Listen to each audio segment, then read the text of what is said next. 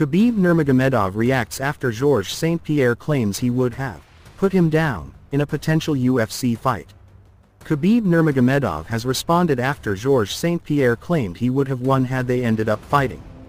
There were rumors of him ending his retirement to face St-Pierre in a super fight, but it never came to fruition. It is one of the biggest what-if questions in the UFC, as the two are among the best fighters ever to compete. Speaking on the Pound for Pound podcast, Georges St-Pierre said he thought he would have beaten the Eagle, and explained why. "I think Khabib could have beat me. I'm not saying I could have beat Khabib all the time," St-Pierre said.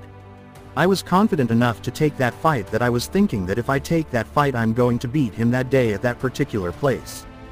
That doesn't mean I will beat him all the time. But I was confident. Maybe I'm wrong. I think I would have beat him because if he would have come to put pressure on me, I would have put him down.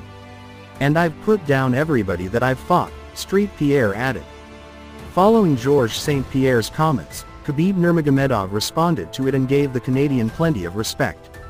"I learn from this guy a lot. Even hear he talk about me is so interesting.